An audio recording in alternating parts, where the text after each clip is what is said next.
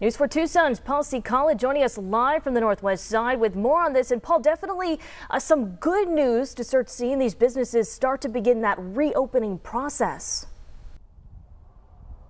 Hey, definitely so, Priscilla. And Governor Ducey has constantly reiterated that we in Arizona have to take a cautious approach when it comes to reopening businesses and in some case partially reopening those businesses. But today it's a new beginning for many of them here in the Tucson area. Now I'm going to step out of the picture. You can see what's going on behind me. And as you can see, this business, Pink's Floral Design, is happy to be opening up once again to customers. They already have their curbside stuff ready to go. Now, the order from Governor Ducey specifically states, quote, retail businesses can sell goods through delivery services, window services, walk-up service, drive-through service, drive-up service, curbside delivery, or appointment, provided they establish and implement sanitation and physical distancing measures.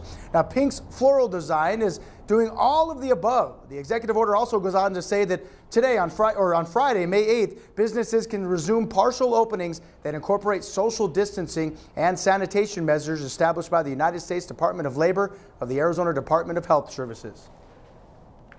It's a blessing that we finally get the opportunity to open our doors and help the community again as far as delivering smiles and seeing and interact with customers again, because we miss our customers. We're happy to be open again.